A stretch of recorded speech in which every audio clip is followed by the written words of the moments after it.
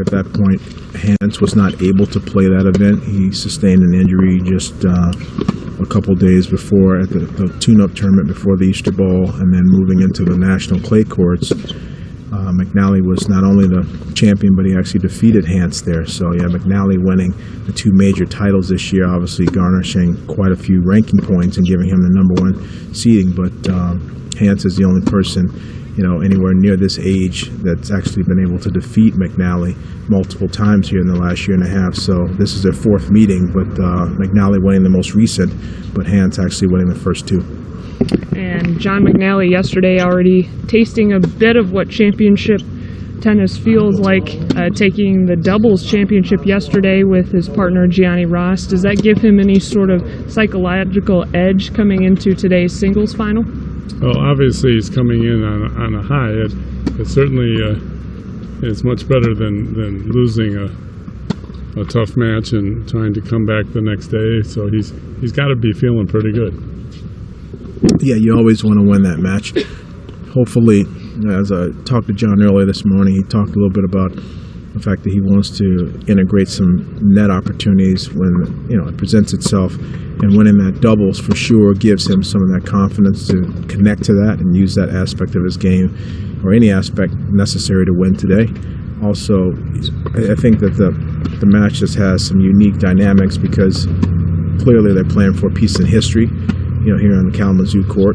But beyond that, they're playing for U.S. Open wild card straight into the main draw of the juniors, which is a rather prestigious coveted wild card. And then lastly, there's 2 guys that obviously have been going back and forth, and they want the bragging rights of this title. So there's a lot of different issues that they're facing as they will start competing here and trying to battle throughout.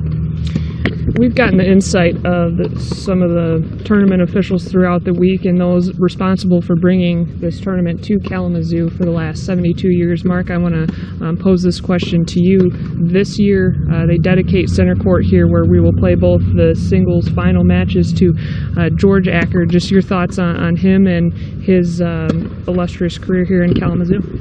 Yeah, obviously there's been a lot more positive things done to the facility. I noticed that coming up.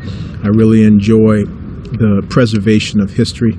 Obviously, George Acker, one of the best that's ever been, coaching and helping players at the collegiate level. And I feel that often some of those, everyone in basketball knows who John Wooden is, but we sometimes don't always, obviously everyone knows Dick Gould at Stanford, but some of the more unsung heroes are some guys that did the same level of work and touched that many children and competitors' lives.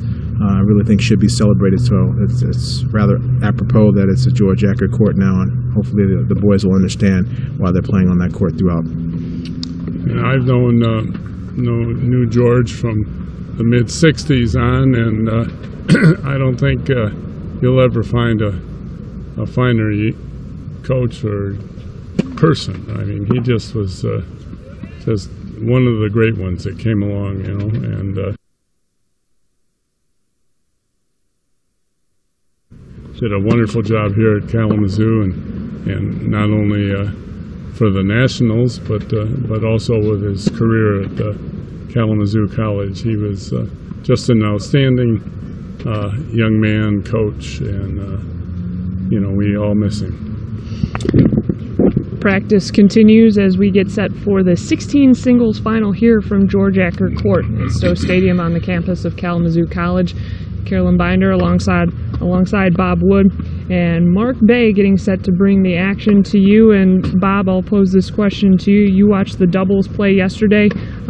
Your thoughts on those finals moving into today with the singles final? Well, I was very surprised at the results in the doubles. Not at who won the matches, but the sort of ease in which they were contested. The number 1 seeds in the 16s won 6-1, 6-2, I believe it was, and then in the 18s it was very similar, and that surprised me a great deal. I thought those matches would be much more competitive, but kudos to the champions. They got the job done and deserve to win. Now, this is a totally different situation today. Singles and doubles are just miles apart, and I think, especially here with the 16s, I think that you watch the first few games and you're going to see a few errors, just based on the situation and the nerves and whatever. But then they'll calm down, and we should be in for a very entertaining match. John McNally and Gianni Ross taking the 16 doubles yesterday. And Mark, your thoughts on the 18 doubles results in Noah Rubin and Stefan Kozlov? They're making quite the scene on the international level. Yeah, no doubt. And I'd say that it's not a surprise that Rubin and Kozlov win. They're excellent, great at returning. Kozlov's amazing at the net. They've had a lot of experience in professionals. It was a bit of a surprise that they were able to successfully beat Dayton Ballman and Altamirano that easily. I think it was more the nature of the match and the fact that Ballman and Altamirano weren't able to really do a good job of holding serve throughout that, and that was the surprise yesterday, that doubles often can get to 6-4, 7-5, 7-6, and they never got anywhere near that. So congratulations to those guys, and obviously best of luck to Noah later on in our boys 18 final. Mark, talk a little bit about, obviously we see the conditioning, and conditioning not really an issue even at this level, the 16s level, but what it takes to get through the grind of this type of tournament day in and day out, especially when you're playing singles and doubles, and getting to this final weekend with the pressure that's on you at this point, just what it takes to prepare mentally and physically for this type of a match. Well, both of these guys really have an advantage. And it's an advantage based on parental lineage. You've got Johnny McNally's mom, Lynn McNally, who was formerly Lynn Neighbors, was an amazing player and an outstanding coach, and she actually made the drive here all the way from Alpharetta, Georgia. And interestingly enough, her daughter Katie McNally, John's sister, actually won the national championship, and she's in attendance today to root on her brother, which is a wonderful story in and of itself. But there's a mother with a work ethic, coach-wise, and then Connor Hance's dad, Ken, is an actual coach, and the mother directs the South Bay Tennis Center. So you have two families that are not just families; they're intricately connected to the tennis, and have sort of given these boys the pedigree and put them through the paces. So I've talked to both boys, and McNally says he feels good. Hance says he's a little sore, but everything feels good, and I think that we're in for a great match. Connor Hance serving now to open the match. Love 15. There's a volley he won't miss in 35 minutes. He just didn't he hit that volley behind the service line.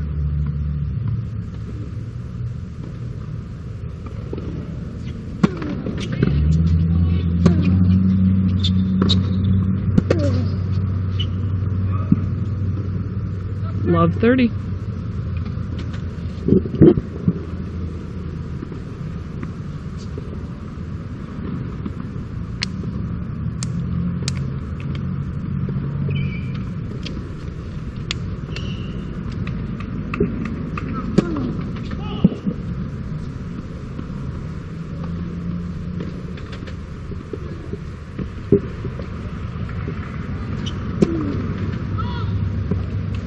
Three unforced errors, love 40. Yeah, and it's always tricky to start out serving in a match of this magnitude at this age. I mean, this is not, Federer or Isner or Raonic coming out and, they're going to hit two unreturnable serves and the other guy's not going to be able to touch a few balls. At this age, they usually have to play for the points, and when the nerves and jitters hit, can actually affect the first shots and also the serve percentage. So you can see here he's not really been able to locate the first serve and hasn't been able to find. Right now, more important than anything, whether he wins or loses this game, just actually play a couple of points. Try to get into a few of the rallies and start getting your footing for the match. 15-40.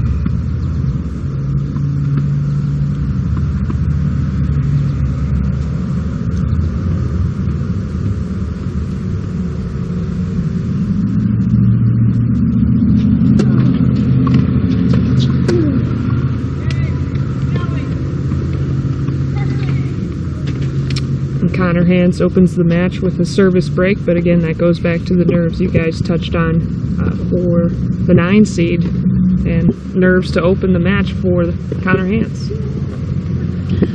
Yeah, when you're watching high-level boys junior tennis, the early stages to me are the way they handle the nerves is, are they willing to work, and are they sort of building points versus checking out of points? I look at that, and at this age, that's rather significant. So far, between the two boys, McNally, at least in that last game, the few opportunities that he had, looked like he was trying to hit cross courts and build the points. John McNally up a service break, 1-0 serving, first set.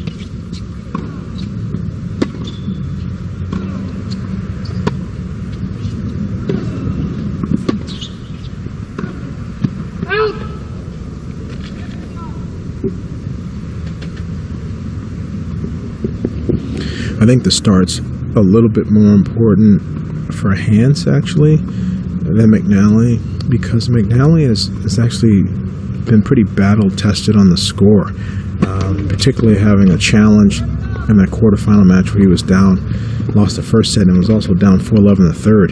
Hance here, I think, because in their rivalry, I mean, if you recall in their rivalry, it's only been 3 matches, but McNally won pretty soundly last time. So if McNally can get off to a quick start, I think that'll be, like he's doing right now, that'll be trickier for Hance psychologically. 40 love quickly now for the top seed, John McNally.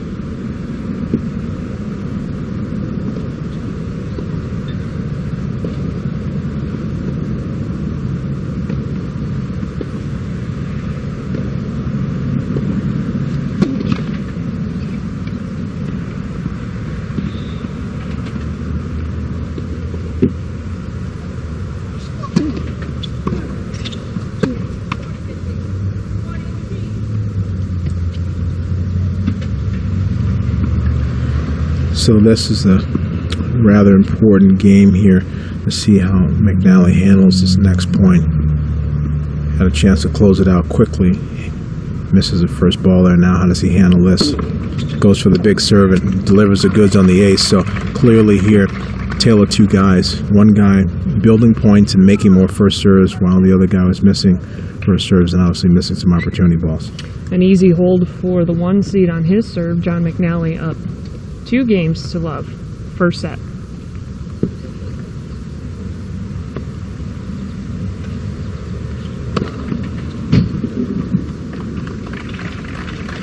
Connor Hance comes back with an ace for himself. He definitely has a pretty big serve. He leads the ball into the court, tries to transfer his weight. It's a pretty good wrist snap on it. I was watching him in the warm-ups this morning. He was hitting some pretty big ones. But if he's in pursuit of big free points on the serve in a boys 16s final, I'm not sure that's the best way to go.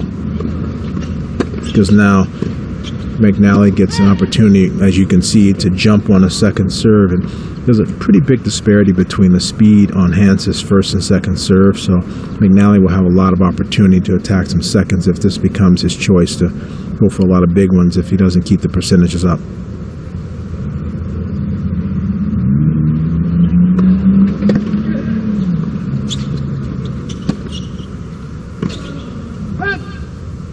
And this is a real important game for Connor Hance. I mean, if he goes down 2 breaks real early, that doesn't mean the set's over by any means, but he's dug himself quite a hole to get out of. 15-30.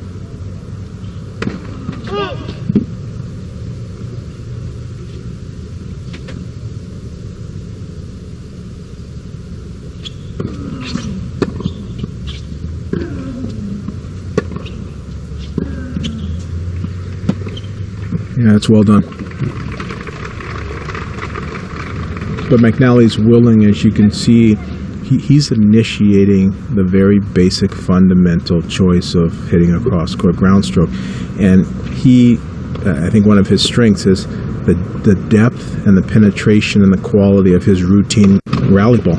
For his age, he's already starting to sprout up a little bit in terms of height. He looks like he's about 5'11" now, and he's going to be getting much taller, as big as his dad is, who's clearly about 6'3" or so. I just think that that discipline and willing to put the cross-court aspect of the match out first, and that's the first thing he's connected to. I think it's a smart way that he's come out to play this final. Connor Hance fights off a break point. One more to go, 30-40.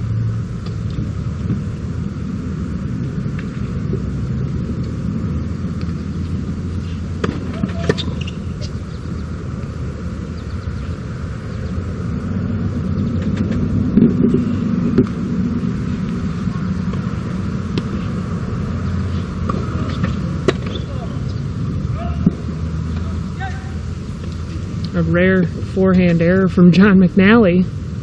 Fights both break points off. You don't see that very often.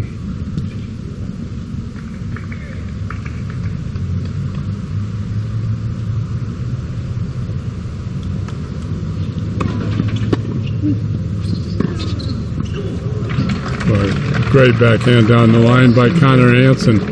Again, he's come from 2 break points down to having a game point in his favor, and at an early critical time. Yeah, let's see how this game plays out, though. He still needs to close the game. And there he closes it.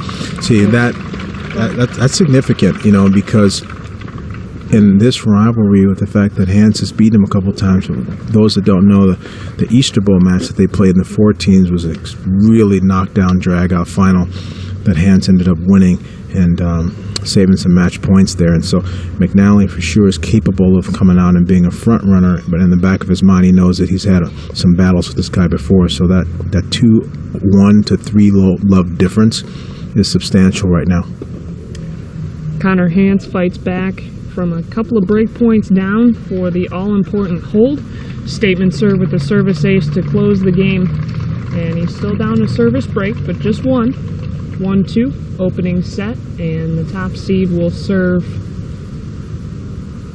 with the service break coming up, and Connor Hance right up off the bench, a couple of swigs of water, and he's back at it. Yeah, well, it's amazing what winning a game will do to your body language. He's feeling a little better. Well, everybody wants to get on the board. It doesn't matter what sport you are. You're a baseball player, you want to get on base. You're a basketball player, you want to hit your first jumper. You're a football player, you want to start getting some first downs. I mean, there's these baby steps that start the progression to being able to earn a victory in any sport. And what was big about that was that Hance, A, got a serve in, B, pressure performed on an offensive shot too. So he delivered the goods on a couple of offensive shots, and that's going to be important for him going throughout. 15 love in the service games on both sides of the court, starting to wake up here a little bit. That's McNally's second ace of the match.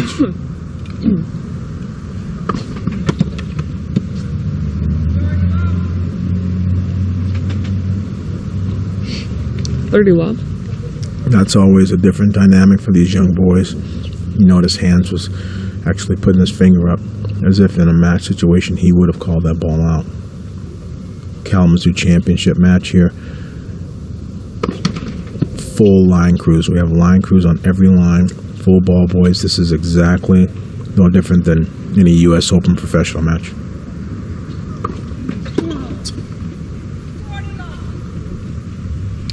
$40 love. So you have to give McNally credit. He showed almost no body language as he lost that last game. Came right back out. He actually sat down a little longer in the changeover. And he's come out here and he's put on a couple more first serves. I mean, his serve percentage is well into the 70s right now as the match is this young. But to me, he's just making a lot of good competitive percentage statements for the match. A rare double fault for John McNally. And it's 40-15. It's his first of the match. Yeah, I don't, obviously there's no such thing as a good time for a double fault. On the scoreboard, you say that's a good time for a double fault. For me, I don't like the idea that he's getting game points and losing them, because it's something that obviously can shift momentum. So, good job there, getting that first serve in and closing out that game. Spinning serve for John McNally out of the reach of Connor Hance. Another service hold for the top seed, now 3-1 opening set.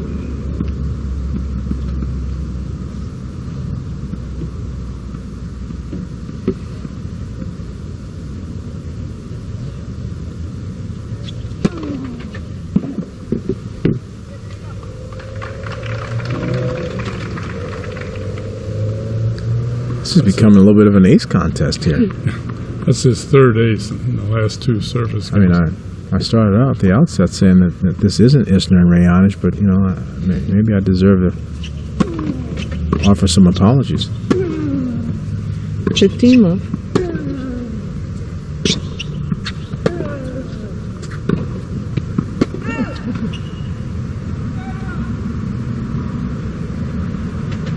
Forehand error by John McNally, 30 love.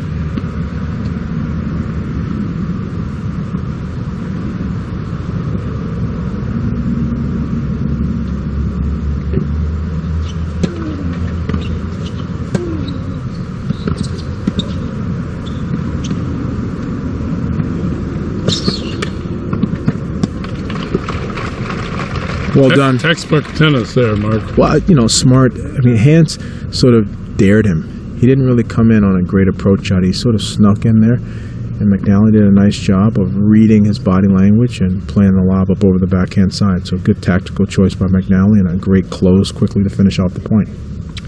30-15.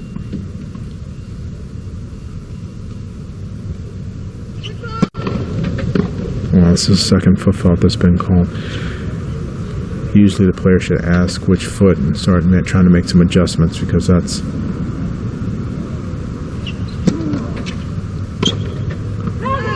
something you mentally don't want to worry about when you're trying to play. Most abused rule in the game of tennis at my level, the high school level and whatever, many kids foot fault, and very rarely is it called because they just don't have enough officials at sites to call it, but it's called here. It's well played.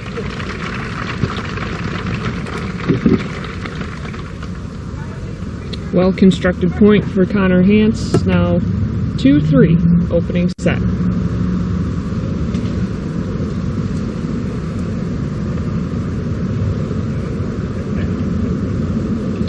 And moving up through the ranks for these kids, is foot fault something that's concentrated on? I mean, it's a fundamental part of the game. It's like double dribbling in basketball, or traveling in basketball, or, you know, whatever you have it. If it's not called early on, it's easy to kind of get away from it. Yeah, I agree. During the changeover, let's turn it over to the PA as more awards being handed out here. It's final Sunday at the USTA National Boys 18 and 16 Championships.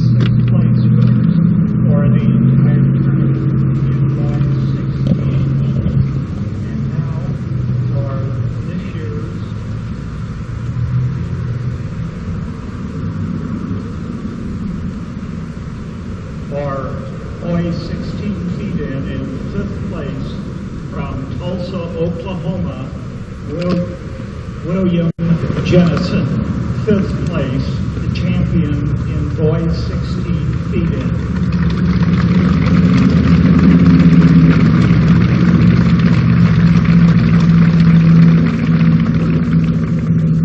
And the runner-up in boys 16 feet in, sixth place, Kyle Seeley of Hatfield, Pennsylvania. Seeley.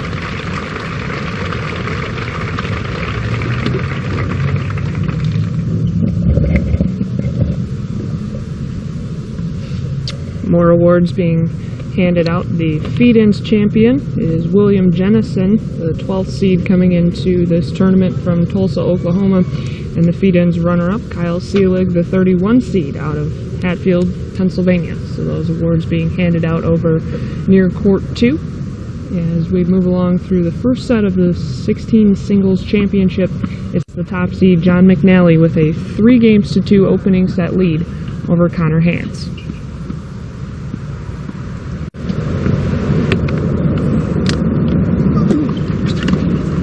And McNally has kept up.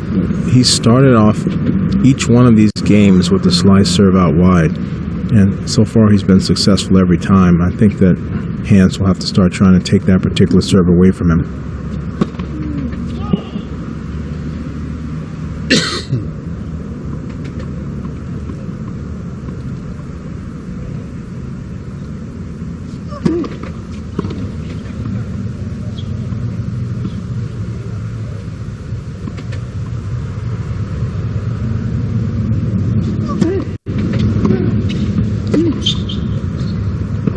Big ball. McNally painting the baseline there. Right on the line. Well, it marks the first time that McNally's taken a first ball and gone behind Hance. He's actually intentionally gone cross court to build the points all match, and now into the sixth game he offers a little variety there.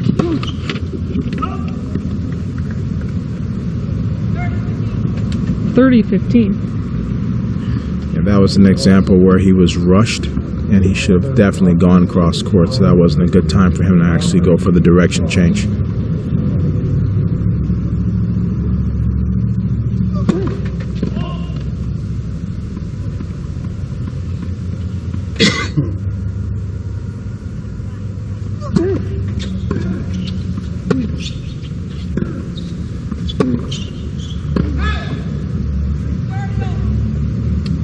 All.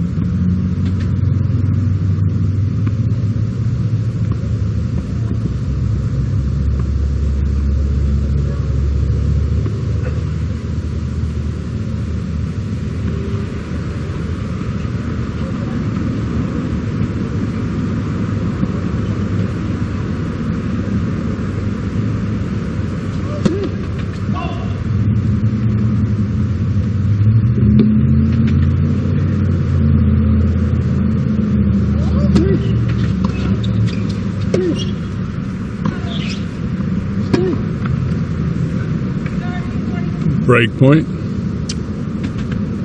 First real test here for John McNally. Well, you know, what's happened is Hance has actually done a nice job from behind with a couple of his service games, so he's starting to gain some momentum from behind and playing a bit of a dark horse role in the set. This is the first game where you're seeing a couple of unforced errors from John.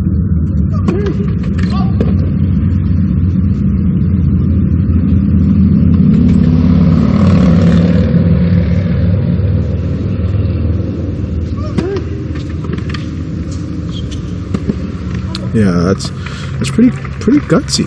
You know, he double faulted on that same serve earlier on the last service game on the other side.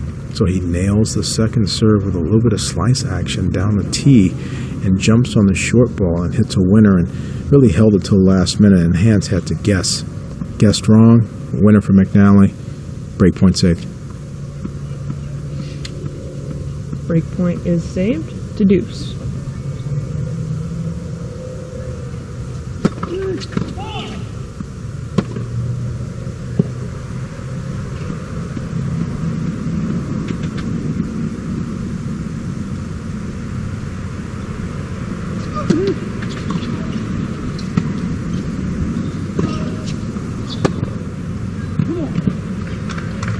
Painted the baseline again.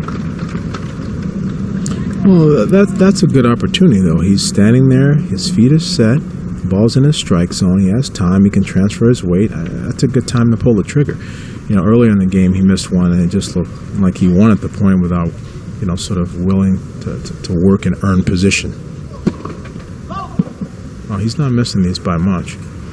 He's missing a bunch of serves by a small margin, but nonetheless, every time that there's a little bit of a fault, there's actually a mini momentum shift and an opportunity for the opponent to attack.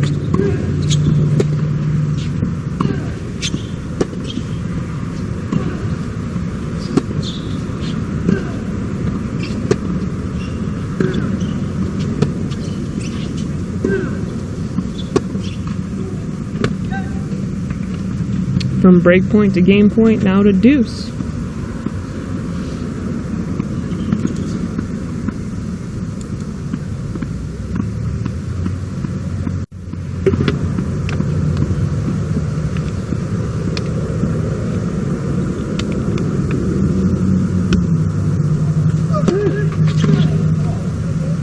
Another great serve wide. Yeah, he's won every single time he's gone out there with that one. So that is part of his winning formula today for sure. See what he does here.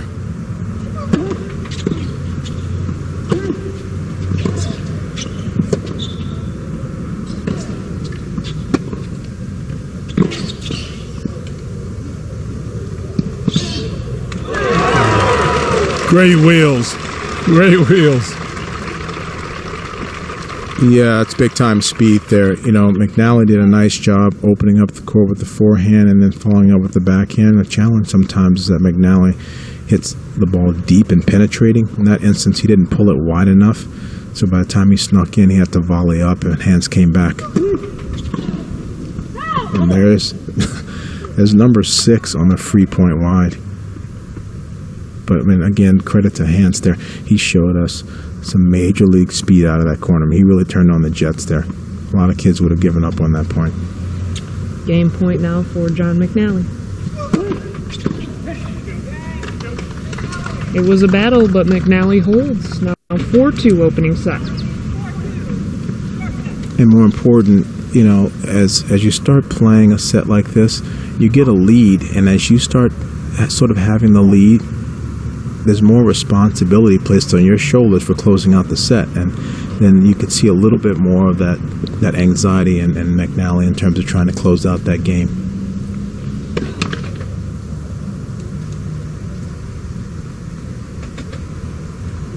Connor Hance serving now down 2-4 first set.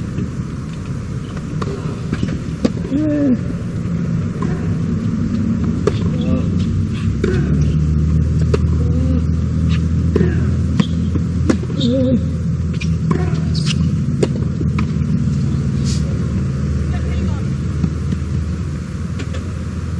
$15 Obviously, I'm from the Midwest section, from Chicago, and own an academy there, and I spend a lot of time watching the junior tennis, so I'm quite familiar with both of these boys. And McNally I've seen a lot this year, and you know, just relative to his average level, McNally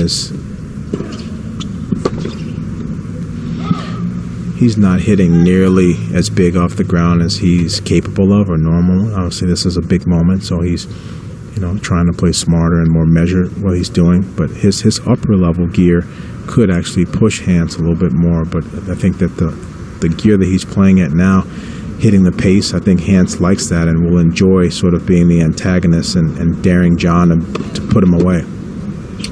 30 love now.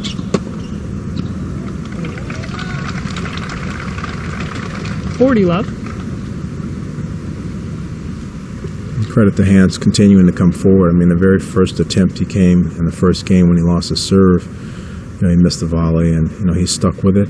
He's made a consistent effort to come forward. I like the courage there. Wow, that's the third one. He starts off with his feet pretty closed off to the court, almost like a semi-modified old-school John McEnroe type of stance, and then he puts his feet together and pushes in. McNally couldn't get the roll off the top of the net, and Connor Hance holds. Yeah, I think McNally needs to reposition himself. I think the second serves are landing much shorter, and he's too far away from where he needs to be to start attacking the second serve. Carolyn Binder alongside Bob Wood and Mark Bay, bringing you the 16 singles final round. And once again, we will turn it over to the PA system for more awards to be handed out. Nationals each year includes 3 players by awarding them special sportsmanship awards: the School Award in Boys 18, the Kaplan Award in Boys 16, and the Richards Award in 15. At this time, we salute the second of 3 recipients this year. Alex Phillips received the Kaplan Award yesterday. We will now award the Sportsmanship Trophy, the Richards Award. Our recipient came to Kalamazoo, seated 31st in singles, made it to the 4th round in the main draw and to the finals in season. Through it all, he's been a truly great athlete while demonstrating great sportsmanship. Ladies and gentlemen, I'm delighted to announce that the 2014 Best Richards Sportsmanship Award for Feet-In goes to Kyle Seeley of Hatfield, Pennsylvania.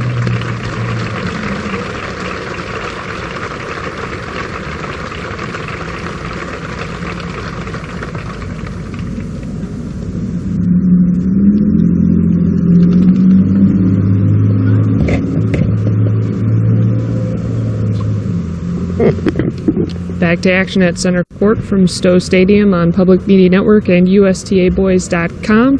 Another nice feature of this final Sunday is in between the changeovers, other awards being handed out. They give the Sportsmanship Award for the 16 feed-ins to the 31 seed Kyle Seelig. And guys, it's always in the back of the minds, I'm sure, of the athletes, but sportsmanship, a very important part of this game, and it's great to see the kids being recognized. And it's been outstanding this year. There have been a few code violations and stuff like that given out during the 10-day period, but for the most part, I think the sportsmanship has been excellent.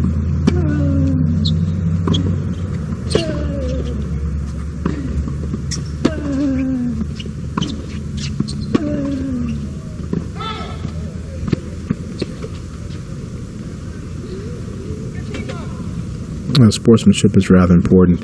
I love the quote by Federer where he says it's nice to be important, but much more important to be nice. And when the top players, obviously, if you look at how gracious Rafa is and how all the top guys are handling themselves now, hopefully that bleeds down to all these young up-and-comers. 30 love now. John McNally serving up 4-3 opening set. McNally's still doing more damage with the serve to the forehand. Clearly, he's connected to something and is using it to his advantage. I mean, he is right. He's now at 9 free points on that one area. As you play a junior tennis match, you're probably trying to put together about 60 points. I mean, mathematically, 2 sets is only 48, 24 points each, but usually with deuces and tiebreakers and things that go on, and you usually get to about 60 points to win. And the question is, how do you get it? How you get it with rallying, offense, serving, returning, earning points in different types of bunches.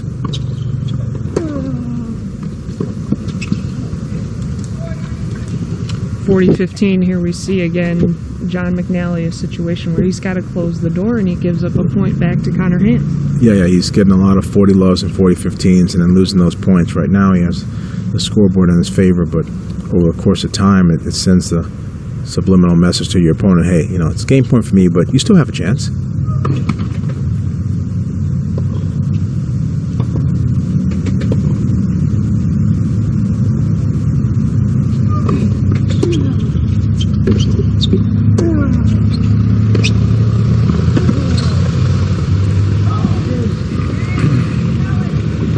That ball there, McNally hit. I like that ball a little bit better.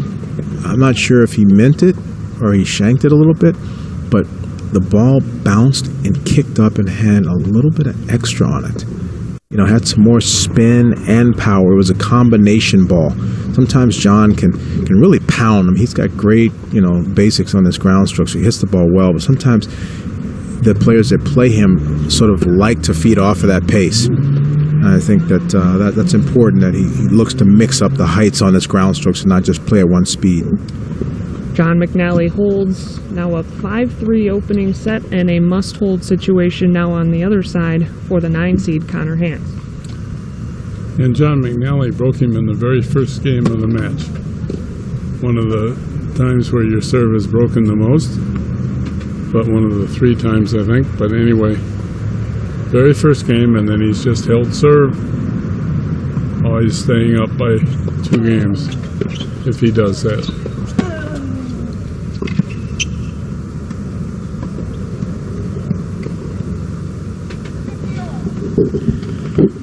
Yeah, the drop shot choice there. I can't say that he wasn't in a bad position to try it. I don't think that McNally was deep in the court, though. John would have gotten that with ease. So Hance really needs to think about what he wants to do here. Should be organized with his choices. 15-all.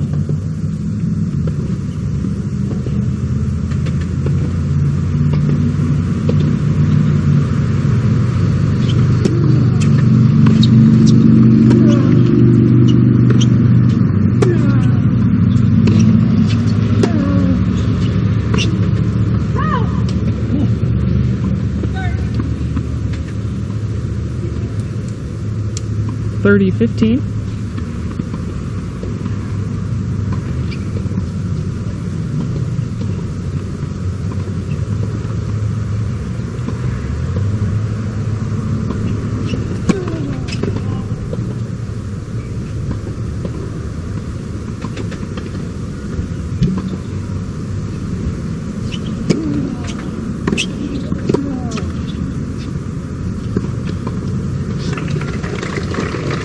Good footwork there by McNally. Hit the first shot, got the opportunity ball, and was rather light on his feet as he moved up. And I thought took good care of that ball. Didn't overplay it. Sometimes the young boys come up on those and they try to do too much with it. Hit it too big for the situation. I thought he played a nice speed on that winner. 30 all now.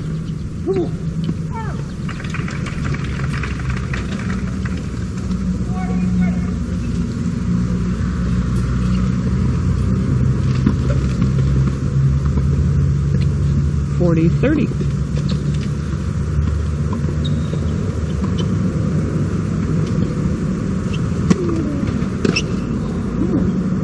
Let's go.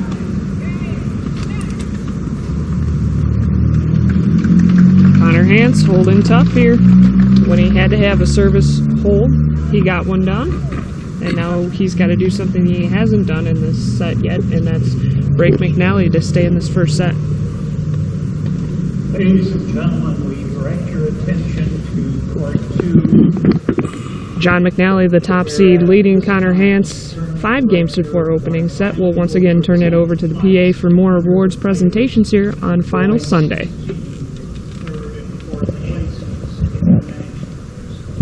First, the award for 4th place in boys 16 singles goes to Oliver Crawford of Spartanburg, South Carolina. Oliver Crawford, 4th place.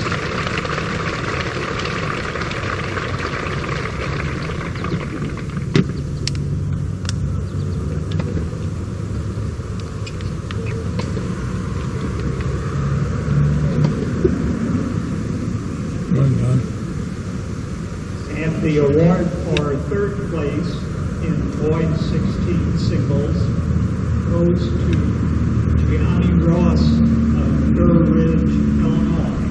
Ross, 3rd place.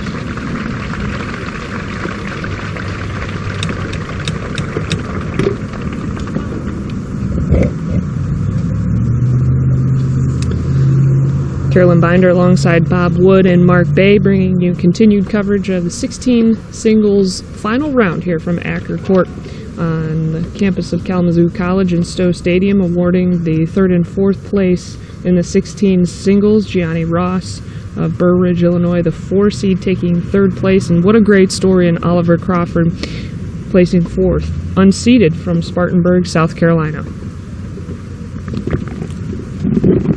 Yeah, both of those guys are playing at a really high level. It was nice to watch some of that match this morning. Gianni, coming from Chicago, developed by Jack Sharp as a young boy, and is working a lot with Robbie Poole now, Chicago. Congratulations to the whole family there.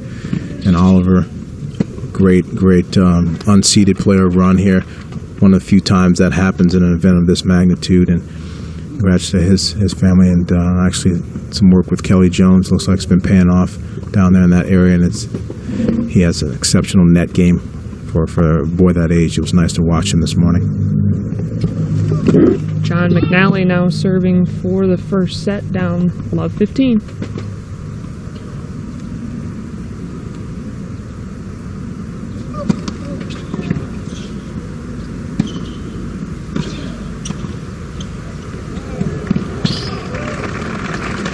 What kind of move was that, just to be able to pull that off the poise at the net there for McNally? Yeah, that's always a dangerous move. I call it the no-look Michael Jackson 360 volley. And, guys like to hit that one. And Johnny actually hit it well because he had enough width to keep it away from Hance's speed. 15 off. And that was one of the few times where Hance actually was able to move out and return the wide serve. He's waiting on it now, and so McNally will have some interesting choices as he picks and chooses whether he wants to go into the body or wide or to the forehand with some of these serves to close out the set.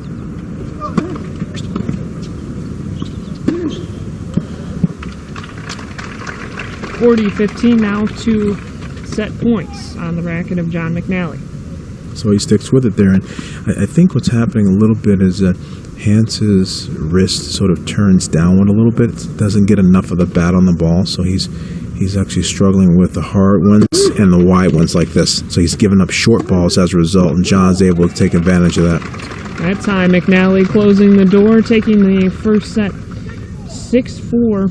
And guys, your thoughts on this first set, the way it played out? It was really that first service break John McNally got right out of the gate that made all the difference for him. Well, and you know, as I mentioned earlier, the first game is a sort of a tough game to serve, and John broke him, and then he just took care of business and served extremely well, and just went right through the first set, winning it 6-4. I'm impressed by both guys, actually. I'm impressed with Hance because he had one of those starts that could quickly have gotten away from him and been like a train wreck, like a 4-0, 5-1 type of start. And he was able to turn that 0-2 break points down into a hold and then continued holding. So now he's making the right statements for his game. Hey, he loses the set, but still he right now knows that he sort of spotted Johnny that lead, and now he can start off this next set as the person that's serving with the opportunity to be ahead and make McNally serve at 0-1 and 1-2 and make the score psychologically flip in this match. So I'm impressed with Hance's speed and his competitiveness, and I'm impressed with McNally because he's kept it simple and he's found something that worked. He's serving forehand, taking the opportunity ball, and either building points or finishing points if it's sitting there. And he hasn't really deviated from that, and he was doing it to the tune of consistent holding. And as we all know, watching a bunch of 16 and under tennis, there's often a lot of breaks. This was a lot of holds by our number one seed, and shows a lot of poise here in a championship situation. So actually, you know, I'm impressed with both guys, and I'm excited to see what's going to happen here in the second set. Carolyn Binder alongside Bob Wood and Mark Bay. Glad to have you with us on Public Media Network locally in Kalamazoo and around the world on USTAboys.com, and our continued gratitude to CCAN Technologies for partnering with us to provide that technology this year. It'll be Connor Hance, the 9 seed, after dropping the first set 4-6 to serve and open the second.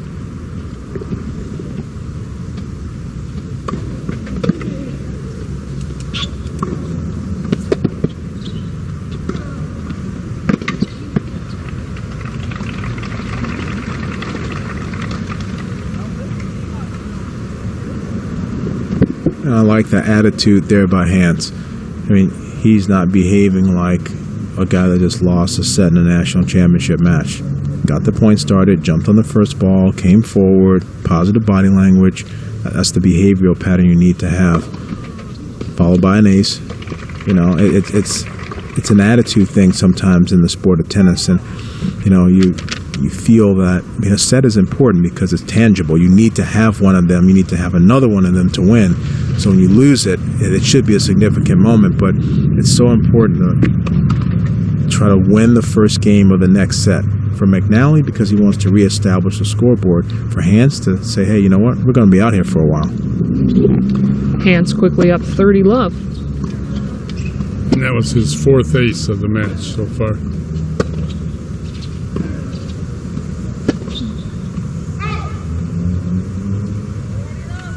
$40 now, and an early chance for Connor Hance, the 9 seed, to shut the door on this first game.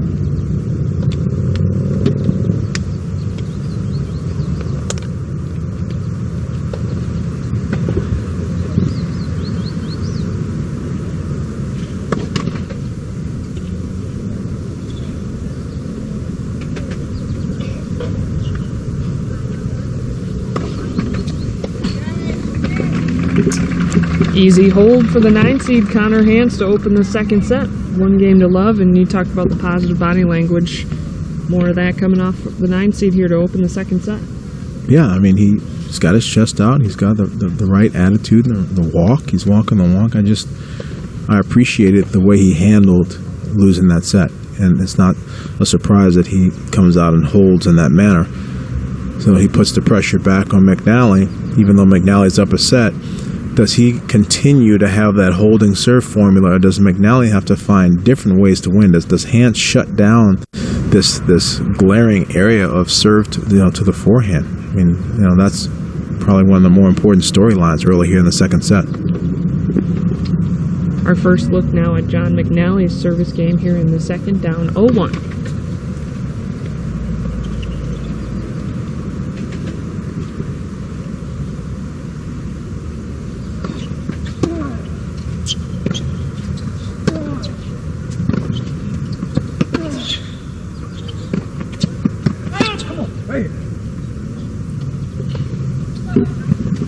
Boy, Hance is just pumping himself up and staying positive, and how important is that? Because especially after you lose the first set, most kids get sort of on a little bit of a downer and whatever, and he's just upbeat as can be.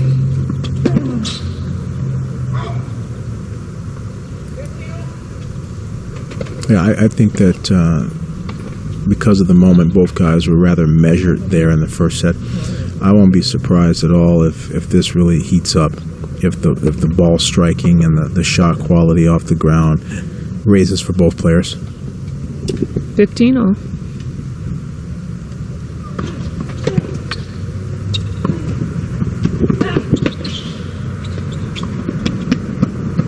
So there's the magic elixir. Hance gets it back and hustles, but McNally puts together that 1-2 combo. It's so important at this age to not.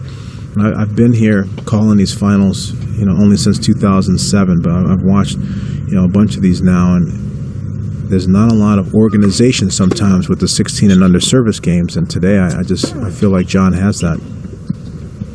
30-15.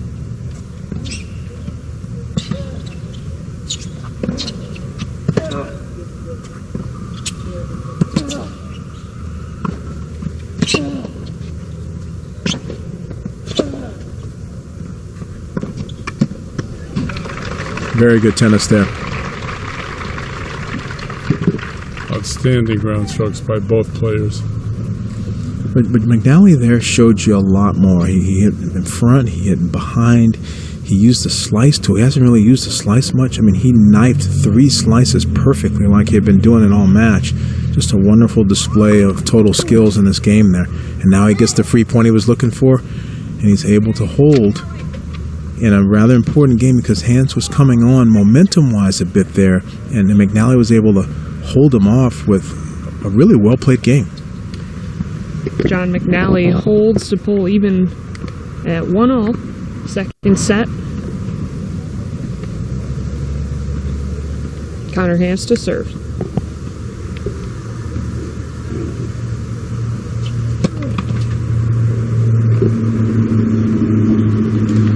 One of the challenges I'm seeing with Hance's first serve is that he's chasing the toss quite a bit to the right. It's taken away a little bit of his effectiveness.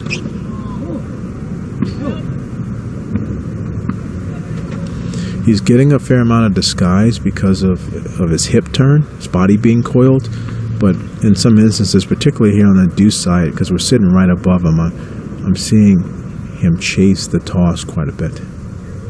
15 low.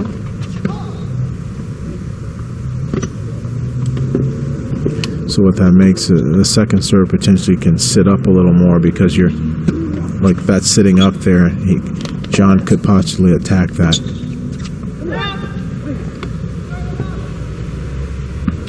$30 low. Kind of looks up a little bit at Mom there. She's sitting up top with Sister Katie. Congratulations to Katie Mack.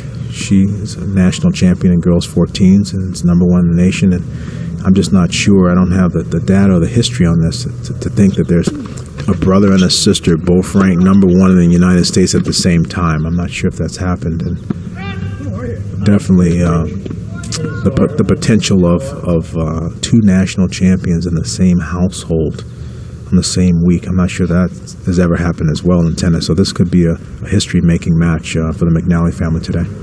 Can't beat that pedigree, huh, Bob? Yeah, I guess. 40 low. Well, if I'm John, I don't know if I want to come to the dinner table tonight if I don't get this one done.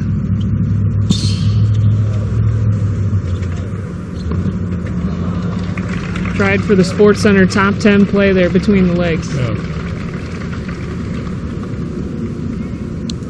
And he had time to make that one, actually. He could have actually made that one. But the speed of Hance to get that other ball, that drop volley, was very good. It was not a bad drop volley. And Hance is making these shots look like they're routine with his wheel. So I'm actually just consistently impressed with his willingness to scramble and more importantly, how well he's executing the balls on the run.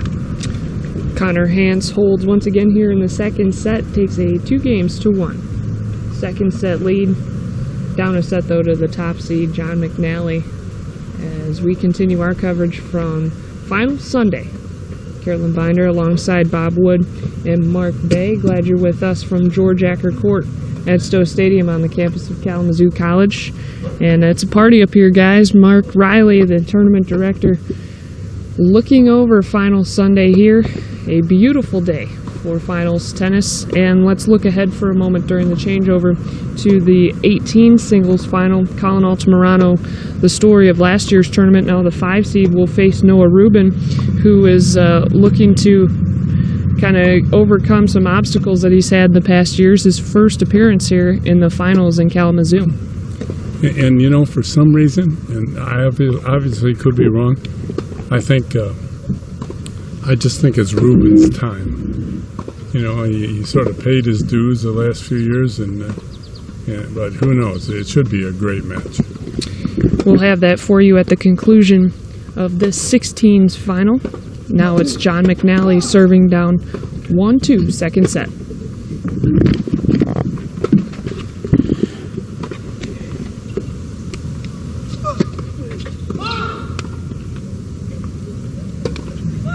Just missed there. Again, McNally's misses have not been much, but right now this is a scoreboard game he's playing. He's got to really keep executing because, you know, even though he went for a tweener, he was in a bad position. You know, he sort of let the end of that game go by, and now he's down love 15. I mean, he's up a set, but he's 1-2. Like I said before, it's a different psychology serving from behind, trying to hold from behind. So now he's at love 15 second serve, and again, this just keeps mounting. Now Hance makes him play the point. Now they have to grind it out. There's the big forehand, defense, big forehand, defense, big forehand, defense, great backhand, defense, big forehand, lefty defense. And this is just absurd right now. Look what it takes to actually have to win a point now in that particular situation, but that's because now you have an inspired competitor on the other side. And I haven't seen that in quite a while. I mean, he actually returned the ball with his left hand. Maria Sharapova does it all the time. Truth be told, technically, all the kids that have great two-hand backhands learn how to hit left-handed forehand. So most children actually have the prowess to do it. They just would seldom try it because unless they're in an uncompromising position, they're hot dogging. 15 all. He goes back to the well. There's another one left in the well. Wide serve. I mean, if I'm Connor Hance, I stand in a normal position. The moment the toss goes up, I'm just cutting over there. He's going to have to ace me down the tee a few times before, you know, I let him continue to earn points in that manner.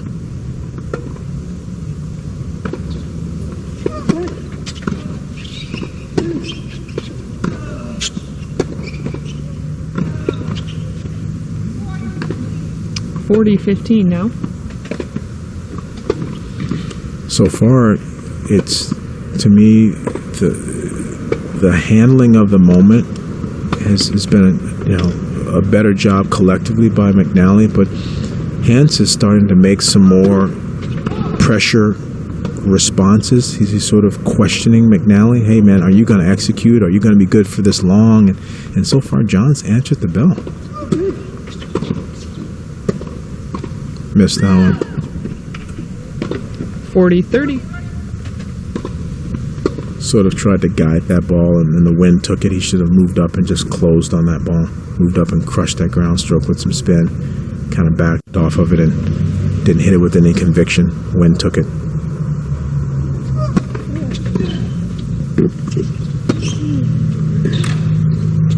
And as you can see here, that's how McNally plays. That's his best tennis, when he's producing and generating. His mother hits the tar out of the ball. His sister hits the tar out of the ball. He has to hit it too. Got to bring it every time because that's what's gotten you here.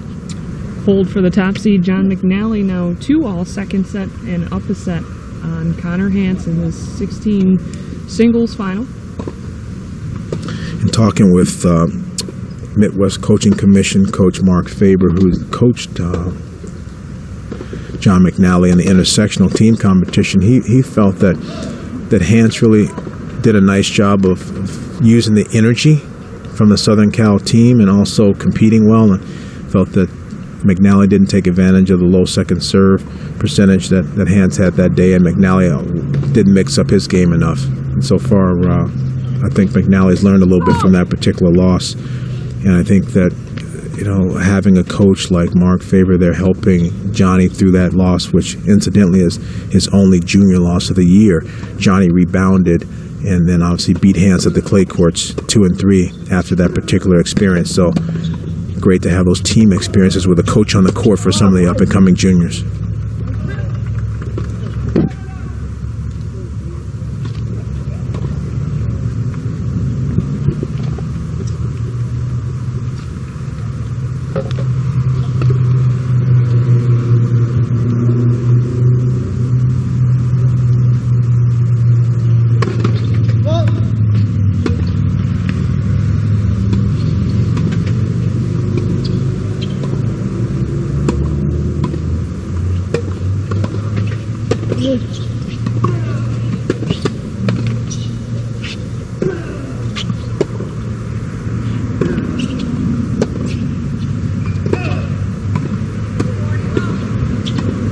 Love now.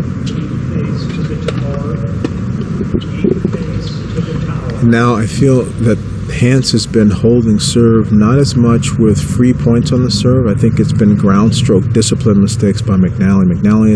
His concentration level on his serve has been an A-, but I think on Hance's serve now it's dropped down to about a C+. He's been missing a few.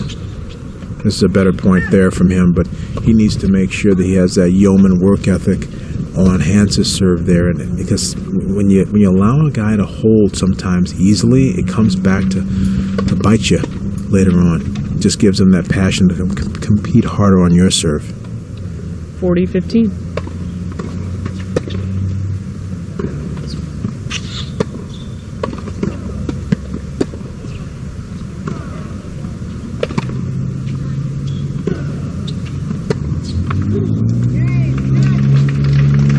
Holds minimal test from the top seed there, John McNally.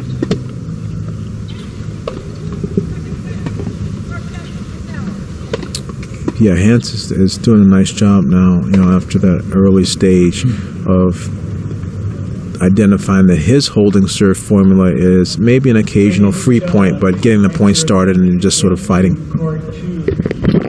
Carolyn Binder alongside Bob Wood and Mark Bay. Final Sunday from Stowe Stadium on PMN and USTAboys.com. At this time, we'll turn it back over to the PA for more awards presentation.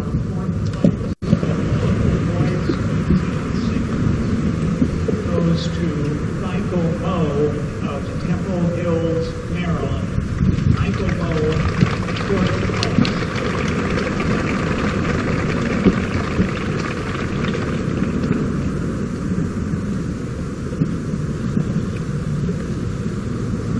The award for third place in boys team singles goes to Stefan Kozlov of Pembroke Pines, Florida. Kozlov, third place in boys team singles.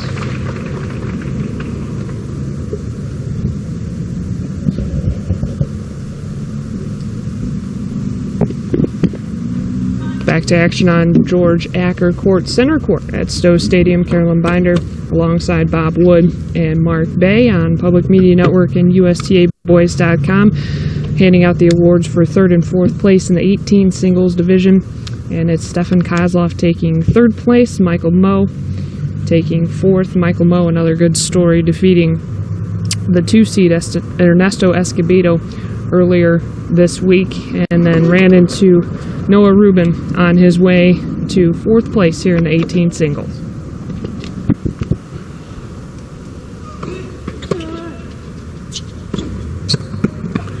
Nice job there. So McNally picks up where he left off. Rather focused and disciplined. He just has a purpose on his serve game that he needs to sort of connect on his return game as well. I feel McNally right now is serving on the side where the sun is not in your eye. So this is a side that's a little easier when you're looking up this time of day. You don't have to deal with that momentary glare or blindness that you get sometimes on the first shot.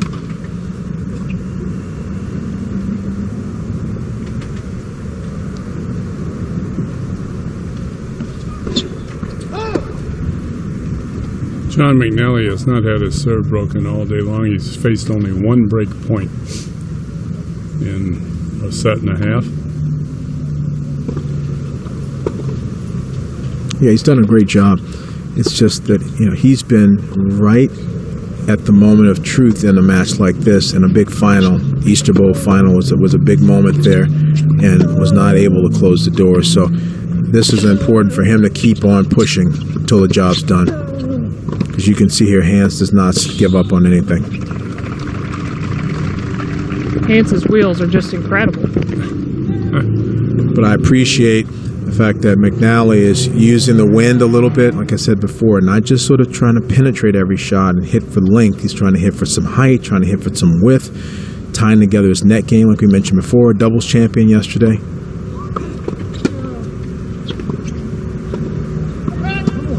So that's a good return there. And that's why I think that he needs to be careful.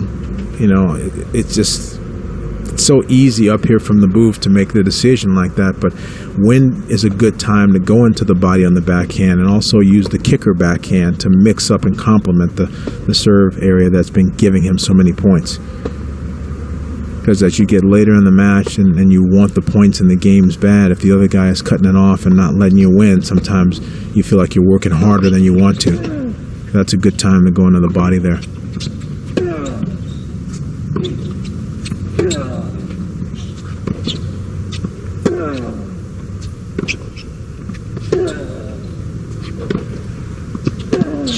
See, that's much better. There he went into the body and said, you know what, I'm willing to work for the point. He explored height first, then he broke in with the backhand angle, then he went backhand direction change. He showed you 3 different looks all within one point. But more importantly, he's willing to work for the point instead of just trying to get the instant gratification and sort of get out of the game. 40-30.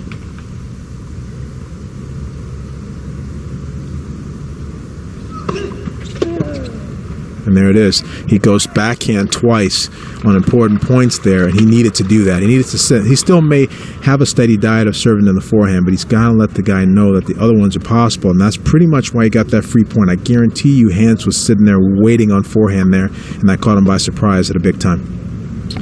Bob mentioned he had not been broken. McNally had not been broken in a set and a half. Still has that record. And 3-all in the second set. Connor Hance getting set to serve.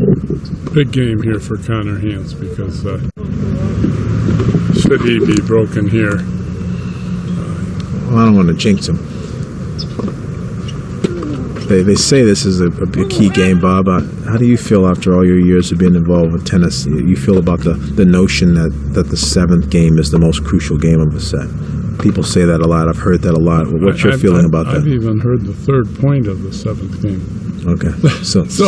But how do you feel about that with your experience of watching so much tennis on the call all these years?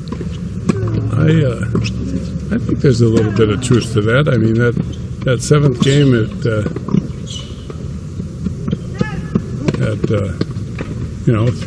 3-all, and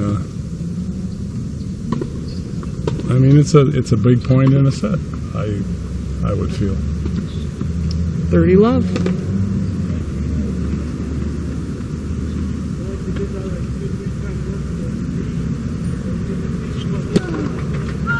McNally was not able to win 2 of the first 3 points to set himself up for a possible break. So Connor Hance is in a pretty strong position here.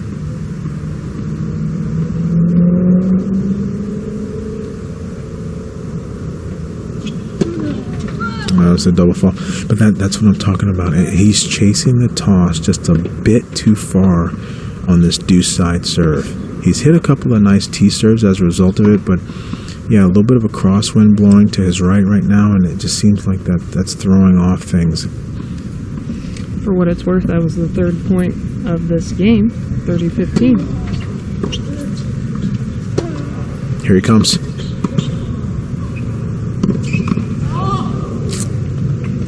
And at this point of the match, McNally has yet to really, with the exception of the one lob, have great defense. When Hance has come forward, Hance has been able to get the majority of these points, and I feel like there McNally had a good shot at that, but I don't think he was thinking two-time passing. He overran that ball and hit it too flat. He needs to be thinking about making it more challenging right now, particularly dipping a pass down and putting a lob up.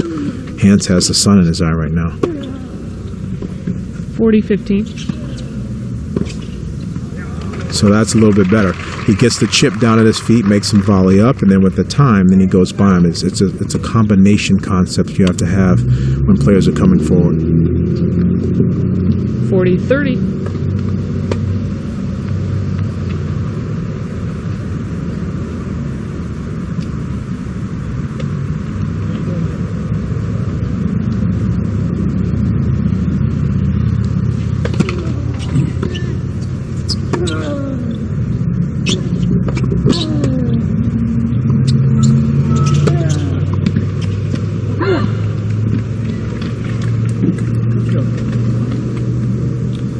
Hance holds. That was important for him, and he gets the job done. It's a good play by McNally. He made the right move. Just there's a bit of that crosswind blowing to the right. He didn't factor that in. He hasn't made a lot of transitions at the net, so he hasn't had a lot of volleys where he's had to adjust and feel how much effort it takes to get the balls to the corners. So with that lack of repetition volume in the match, it's easy for him to miss that one. He'll learn from that one and make the next one, but unfortunately that causes a loss of point, a loss of game, so Hance holds again. And now, more importantly, this is a big boy set, folks. Yeah. 7 straight holds. Yep. Carolyn Binder alongside Bob Wood and Mark Bay. Glad to have you with us on Public Media Network and USTAboys.com for continuing coverage of Finals Saturday, starting with the 16 singles bracket, and it's the 9 seed, Connor Hance, up 4-3, 7 straight holds, as Mark mentioned, in the second set. John McNally took the first set 6-4, and at the conclusion of this match, we will bring you the highly anticipated 18 singles final match between the 5 seed Colin Altamirano and the 3 seed Noah Rubin. These two, that should be a battle for certain. And Colin Altamirano is attempting to win 18 championships back to back. That doesn't happen very often. Yeah, it really doesn't. And, there's a lot of respect beginning of this week on Jared Donaldson and what an amazing summer he's had, winning a couple of futures, and just unfortunate that he had an abdominal injury that caused him to retire actually leading in the first set. But Altamirano has just been consummating battler and worked his way through, and now in a position to try to win 2 in a row. So it definitely will be an intriguing matchup today. Love 15.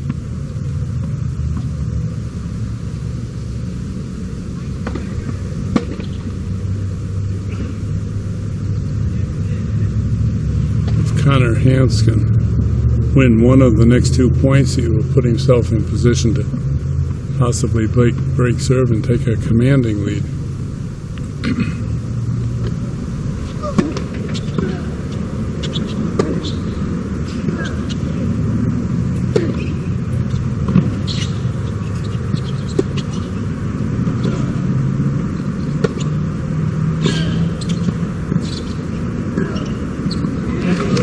So that was bad luck.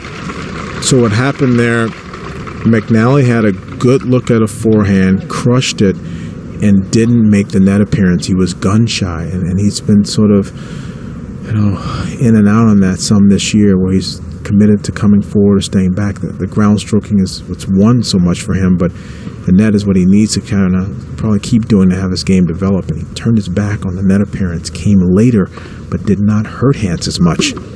Hance ended up stealing that point on the defense there. He's obviously won multiple points here with his hustle and his speed, and that's part of McNally's head now.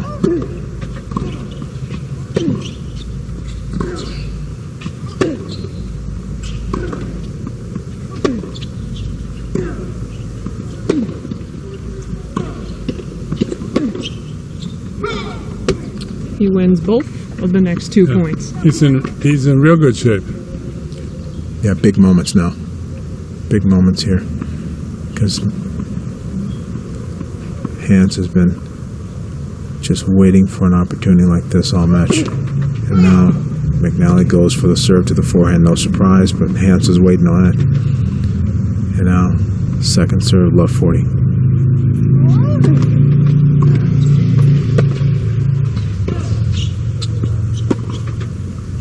There it is.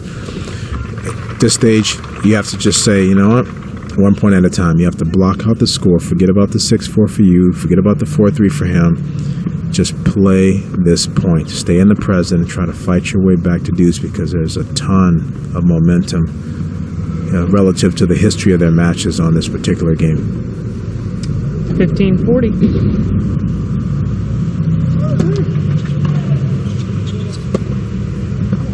Right on the line. Right on the line. Right on the line. Janice Lumpkin from Naperville, Illinois on that line. Rather experienced referee. Her daughter, Elizabeth Lumpkin, was a great national champion. Part of the UCLA. Amazing teams they've had. Championship to the UCLA Bruins on the women's side this year. Janice continues to be a line umpire. 30-40. See there, I don't think I would have gone for the big one there. I would have wanted to play that first shot on my terms. So now this is, I'm going to see what McNally's made of here. Initiates the cross court, goes inside in, and he goes alley. He gives a little foreign language yield. And a little nod to Colin Altamirano, though. That's his signature. But the point is that he rolled up his sleeves and he was willing to get dirty and work for it, and that's important because Hance has been winning a lot of rallies on his serve that are extended points where McNally has been beating himself. So key moments here. Back to deuce.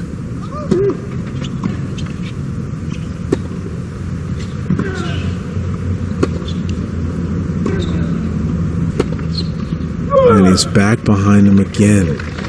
So now McNally's going for the serve to the forehand. Hance is getting it back now. He's having to work harder now. But going behind fast players is always a smart choice. And in this particular instance, the crosswind's blowing out to that corner. That's an area where you can get some more winners if you can connect on it. Hold point now for John McNally.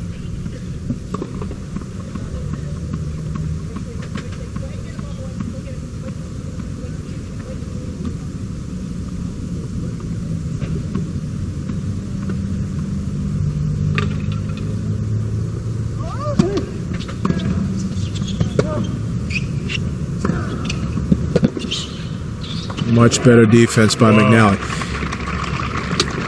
What a turnaround there for John McNally on that service down low game. 40, and he won 5 straight points.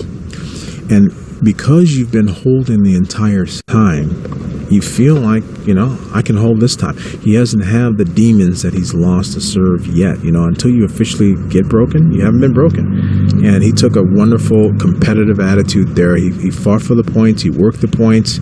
And even though he had to play some second serve tennis there, was able to prevail. Connor Hance serving now 4-all, second set. And this is one of those swing times here where it looked like all of a sudden Hance could have maybe had a chance to try to split. This is one of those instances where if Hance doesn't be careful here, this could swing and be one of those 4-4 and outs. He really needs to settle down here. He went for a down the line backhand. Crosswind may have blown it just a bit out. Love 15.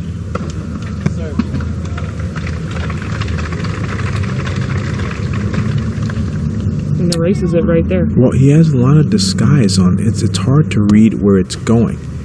I can see why on the deuce side he has a little bit more of a challenge with the percentages than the ad side, because the ad side he's kind of coming into balance. Here he's sort of tossing it away from himself to the right and chasing the ball and trying to catch up with it.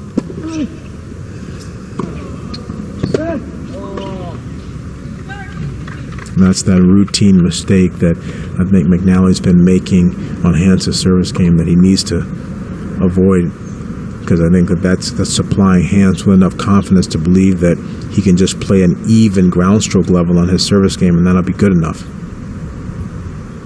30-15. All.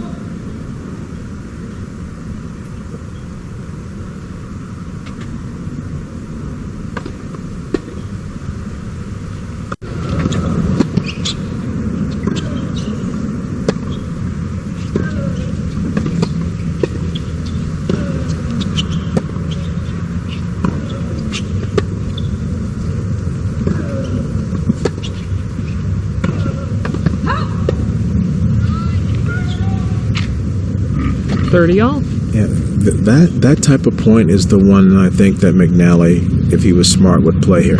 I would play just the closest I had to a David Ferrer or a Djokovic type of style right now. Just competing, hustling, making balls, making it difficult for the other guy, refusing to miss.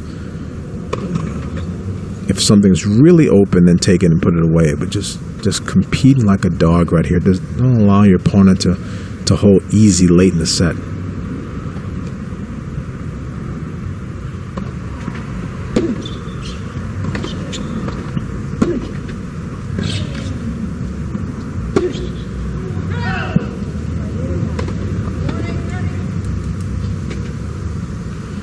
Well, John's telling himself that he should have gone inside in. I think he could have gone either way. I just think he overshot that unnecessarily. Didn't need to do so much with that ball. 40-30.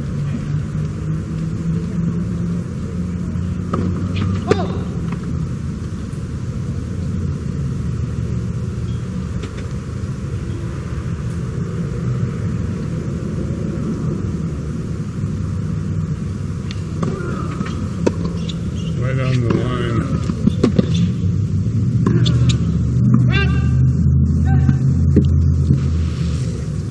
Yeah, not a good unforced error from Hance. Having that situation, you need to settle down and play a disciplined point. There was no real reason for that direction change. Break point now for Connor Hance. Back to deuce.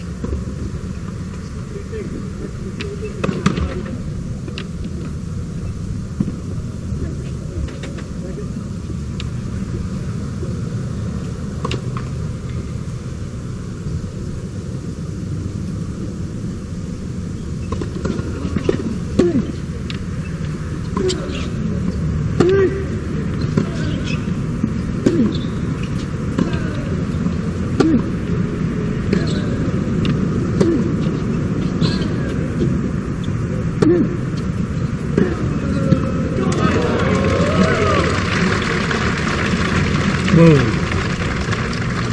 Good time to paint the line. Yeah, that was big time, because there I thought that McNally was starting to get some momentum, some stroke momentum. He was starting to produce the ball, move the ball around. Hance comes up with the goods there. Again, sports is always going to be determined by pressure performance when it matters. Here comes Hance. McNally's got the answer. Great two-time passing there. Back to deuce.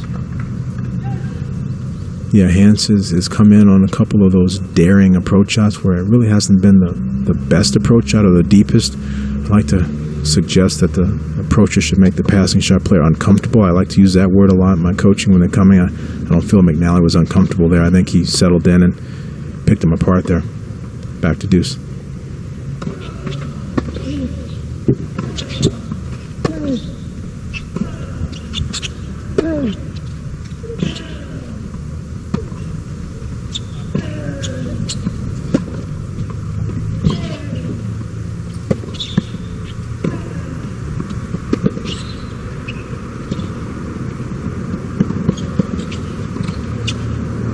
Well played by McNally. Well played. Great point. Not a good drop shot choice there by Hance, but you could see how the crosswind is really affecting the points. It's blowing to Hance's left and McNally's right, and it really helped McNally on that one backhand to gain control of the point when he was sort of getting run around. Critical moments here now. Break point.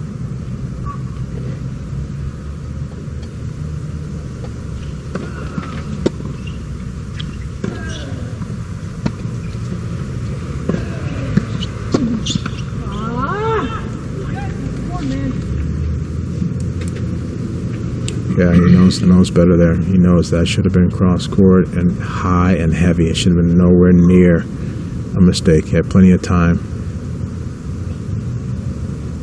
Back to deuce.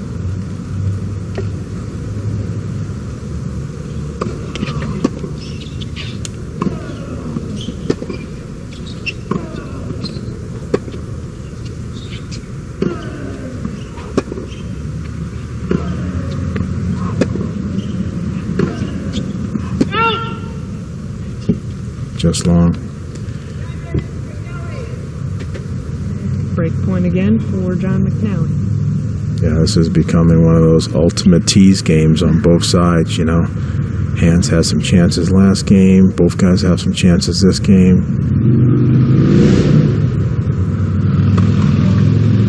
Foot fault and a fault. A double. That's a double fault. No, it's not a double fault. They don't double up there. But Hance, yeah, he's been struggling with that. A little bit of balance issue there as his feet are trying to push off. Good second serve. And he goes for a big shot there. I am absolutely amazed that was his choice there. And now the top seed with a 5-4 second set lead, already up a set. And, gentlemen, the psychological mindset of these two as they head to the changeover. Well, first of all, this is the hardest game to win. But of course, McNally's been here many times before, but don't be surprised if Hance breaks him here. Well, I don't go either way with the superstition or the belief. I'm just calling what I see. But I think that the nice thing is that, you know, Hance has been in a lot of situations before. He's got 2 gold balls in singles. 14's Easter Bowl and 12's clay, so he's won the big match before, so that's a good experience. That's a teacher. This is McNally's 6th time in the national finals, so these guys are not short on being in national finals before and against one another in national finals. So I think the experience is there. I think it's going to come down more to execution than the willy-nillys, if you will. But I think that the training back at home. I mean, look at the Eric Basica back at the South Bay Tennis Center, as well as his dad, Ken Hance, training, and obviously mother, director Courtney there, have done everything they can to get him ready to this moment. And obviously John McNally with Mom Lynn, and, you know, legendary coach John Cook, who's here, 76 years old, out there working on John's head this morning, as well as Will Lofgren from the Queen City Tennis Club, so Harper's Point in Queen City. Has been a lot of work done to get both of these guys to this moment, and, you know, right now it's about the execution of it. So we'll see how Johnny McNally goes. Can he hold out?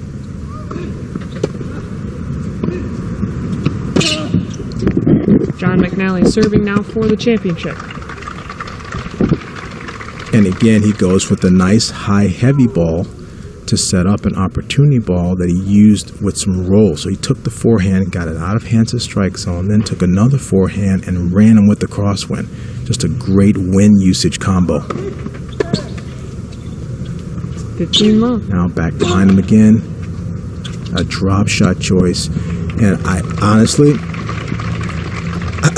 it's just one of those where you go, no. Great shot. Great shot, yeah. Right. You know, right. I said this, I was in Vancouver calling a lot of pro matches last week, 100K up there, and I saw Marcos Bagdatis win the tournament hitting that drop shot, and it's only one of two things. You're either a genius or an idiot on the drop shot. And that was pure genius from McNally, and now 2 points away. 30 love. But Hance sticking around. Yeah, falling backwards there, that's not a good error by McNally. He should just stay on the point in that situation. You don't want to give anything free in this instance, but just pure numbers, statistics, the guy that wins that first point on a closeout game wins a lot more often. 30 all. So we're really close to Hance, and he's saying to himself, come on, let's go fight. He's giving himself the pep talk here. And now with two, clearly McNally goes for that drop shot, is marveled by it, but now he's followed it up with two unforced errors on the forehand. He really needs to take some time here. So the question is, Bob, does he go for the wide serve? No, he goes T. Hance gets it back.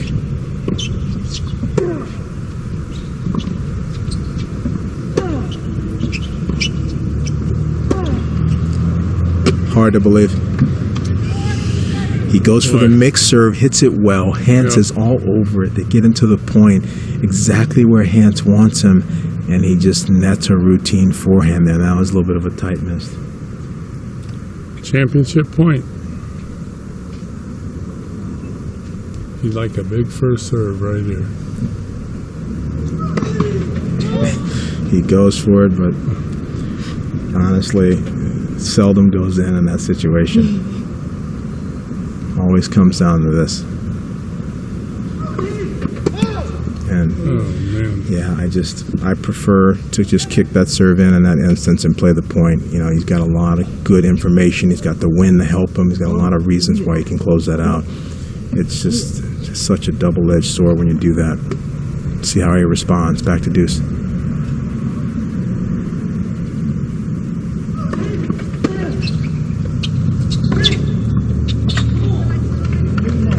Boy, I thought that was that wide, Carol? If it caught paint, it just barely caught paint. Called good. Yeah, that's a real tough one. It was right in front of us, and you can see the mark there. It's. I mean, I don't have the best angle. They say in the sport, 99% out is still 100% in, and it must have been the case there.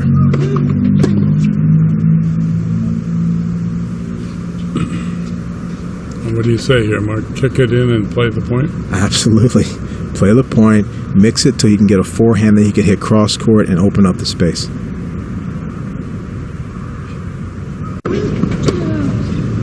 Goes bomb, forehand, gets it in. That's the one right there. Back for the forehand again. Yeah. See, that's just too difficult. He's physically standing in the alley. I mean, I agree that this corner is where the pay dirt is. It's where you're going to get a lot of help from the breeze. But where he was standing, the physics on that, it's really difficult to make that shot. So back to deuce. He needs to have a little bit longer shot tolerance on that because that ball was not the right time.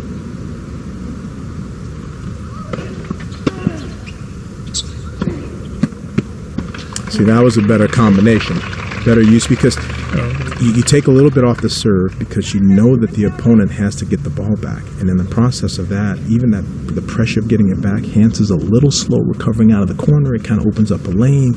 You got a clear place to hit to. It's so much nicer to hit into space in these big moments. Here he comes.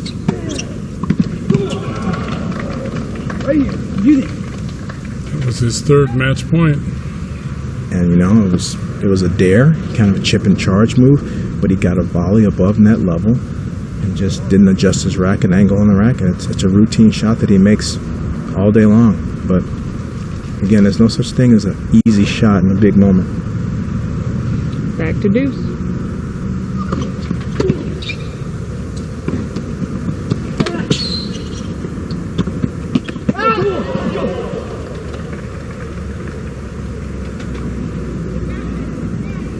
And right now, he's got to take his time because right now, this is the reason why Hance is competing. Again, for those that don't know, there was a match where they played in the 14th Easter Bowl where McNally had match points in the second but ended up losing in the third.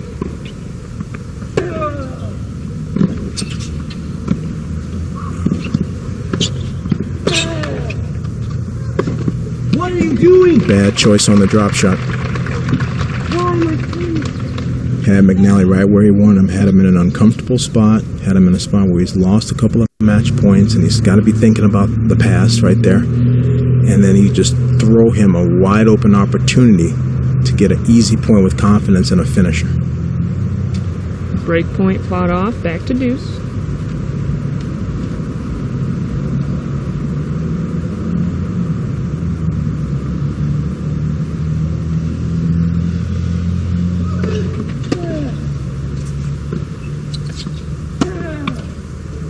Well, as I said earlier, that this is the hardest game to win.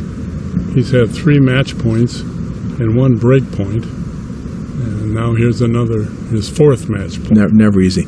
But again, you know, he's He's just gotten it done this year. He's gotten it done in Indian Wells on the slow courts. He's gotten it done down at the clay courts. Here's an opportunity to be three-time national champion in the same year.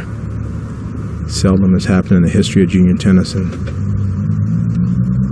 it's a couple swings away from Johnny McNally.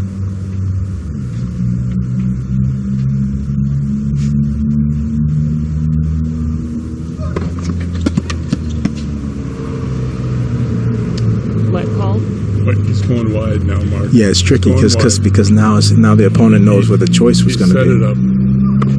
He goes back, and there it is, folks. There it is, national championship for Johnny McNally. The mother is giving the fist pumps. Katie Mack is happy for her brother up there. National championships, bookends. Katie McNally, girls 14s, Johnny McNally, boys 16s. Wonderful opportunity there for both players, and Johnny Mack just gets it done, folks. In tennis, they say it's a simple game. Johnny Mack holding serve every time, the entire match. One of the most amazing, displays of boys 16 service holding here on Stadium Court. So John McNally, the top seed, your national champion in the boys 16 singles bracket, and he's safe at the dinner table now. He can follow his sister Katie as a national champion, and straight sets for him, 6-4, 6-4. But how about the battle of Connor Hance, the 9 seed? You got to give credit to him too, sticking tough. But at the end of the day, it came down to serves. Yeah, being able to hold serve, shot selection, a couple of drop shots, maybe not at the best time, and obviously Hance's serve percentage sort of went up and down, where McNally was able to connect to some patterns that made the most sense. I think Hance was a little bit more random at his choices and his play, more of a general competitive, where Johnny was a little bit more, I think, connected to what he saw. So I think it was a well-played match from John's standpoint.